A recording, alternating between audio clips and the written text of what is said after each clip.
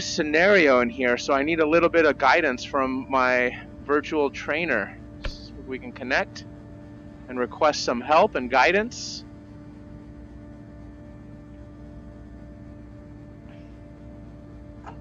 Hello. Hey Mike, how are you? Good. How you doing, Peter? Good. I need a little bit of help. I see there's a new training area, so I just wanted to get some help from you since you're not in the office today. Great. Yeah. So this is our new heavy lift area. This helps learn a little bit about the stability triangle.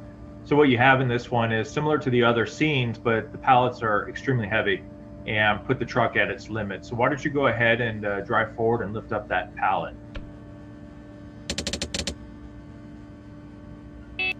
While you're doing that, you failed to look over both shoulders before driving. I get to see the stability triangle on the screen, and it shows when the truck's reaching its limit and potential for a tip over.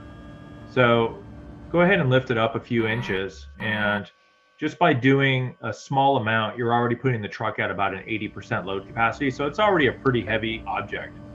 But where things get really dangerous is when you raise it up high. So what I want you to do is raise it up to about 120 inches. And if we get to a certain point, we're going to hear Neo start to give you a little bit of warning as well. Let's see where we're at 120. So right now, we're at about 82, 83% maximum. So we've already increased the load on the forklift just by raising it up. Now, if you start to tilt your forks forward, say about 2 degrees, now we're approaching 90%. If you go a little bit further, you're going to get a warning from Neo. So you're at imminent danger now. You're going to die. Continue to go forward. Oh no! Oh no! Ah! You're going to die.